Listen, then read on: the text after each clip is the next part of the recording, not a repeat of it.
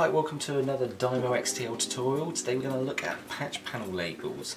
Now, the patch panel labels are absolutely fantastic, and we've had reports that Dymo were at a data comms expo and absolutely blew them away with this. So let's go in and I'll show you why. So we choose patch panel from the home screen. Now, this is where it gets really interesting. It's so easy to set up these label templates. So, we can choose the number of ports. We will say, let's say 12. We can choose the groups. So, we can say groups of 4. Again, with it's really nice and graphic, it shows you exactly what you're going to be getting there. You can do one label per group, which is nice and tidy, easier to apply. Or you can do one label for the entire section. If you're doing it this way, it will ask the gap between them. So we'll go ahead and do that. And then it says measure the distance from center to center. So say for example, if our patch panels, we measure the center of one port to the center of the neighboring port, and it's 20 mil. It's quite big, but this is just an example, so 20 mil.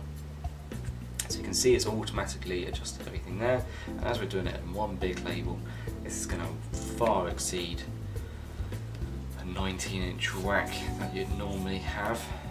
We can say 10 mil gap between each one, and there we go. We can just press done and start entering the data. Or we have apply template up here. It's kind of a hidden button. I've only been made aware of this button this morning. It's absolutely fantastic.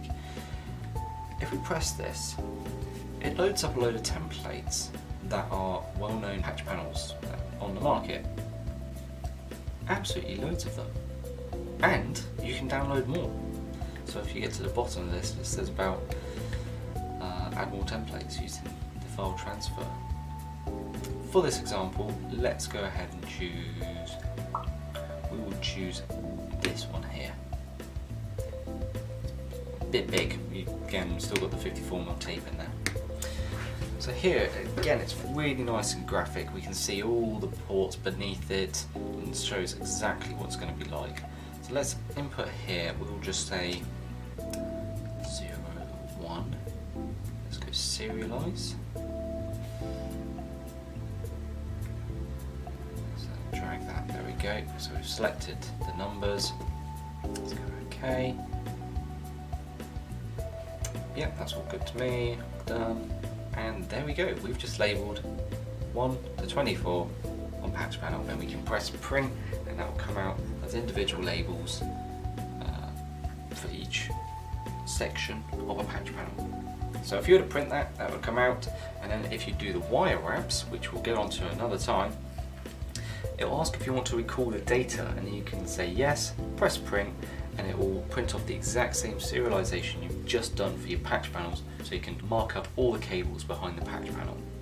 So that's the patch panels. I hope that's impressed you as much as it's impressed me and many other people.